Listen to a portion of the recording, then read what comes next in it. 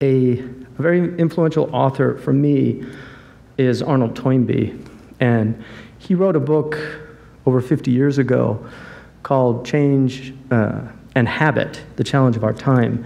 And in that book, he argues, and he's worth listening to because in 1947, he wrote an essay about a civilization when it's up against the wall against another civilization has certain strategies, and one of them is zealotry and fanaticism. And he warns about the Muslim world and actually identifies 3 places where he felt, in 1947, that he felt serious problems would emerge in the future: Afghanistan, Yemen, and Saudi Arabia.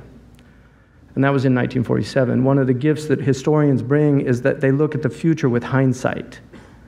Because they know the past so well, they can see and prognosticate about what's going to happen. But he wrote this book, Change and Habit, arguing that as humans we have certain habits that are very dangerous. And they're not instinctual, they're literally habitual. And the worst, he felt, was the habit of going to war. That it's a choice, that there are other alternatives, and peoples have done other things. War is not the only solution. It's actually always a failure.